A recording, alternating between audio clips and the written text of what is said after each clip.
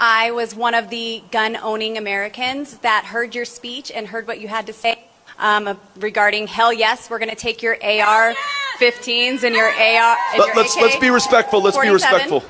Well, I am here to say hell no, you're not. So with that, I would like to know how you intend to legislate evil, to legislate the hearts of men, and leave American citizens like myself, American mothers. I have 4 children. I'm 5'0", 100 pounds. Cannot really defend myself with a fist.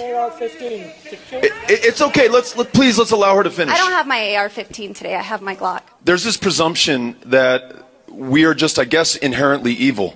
Because you ask, how are we going to legislate this? And the 40,000 gun deaths in America, just must be something wrong with us. Or gets back to this idea that I began my comments with: is this just our fate?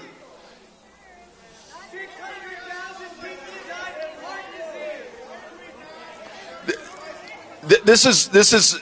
It's difficult to do this if we're all talking at the same time. I just gave the microphone to someone who vehemently and vigorously disagrees with me. Heard her out, and I'm now trying to answer her question. So, will you allow me to do that? Le agradezco. Gracias. This doesn't happen in any other country. There are 329 million of us. There are 390 million guns. No other country allows its citizens to buy weapons that were designed for war. Why would we allow this? You don't need it to hunt. You don't need it for self. The logic of your argument is, why shouldn't we allow you to have a bazooka or drive a tank down the street? You're going to use it responsibly, and criminals are the only ones who aren't going to use those bazookas responsibly. This situation we have here is a function of the cowardice of those in positions of public trust and power. They fear the NRA. They fear exchanges like this one.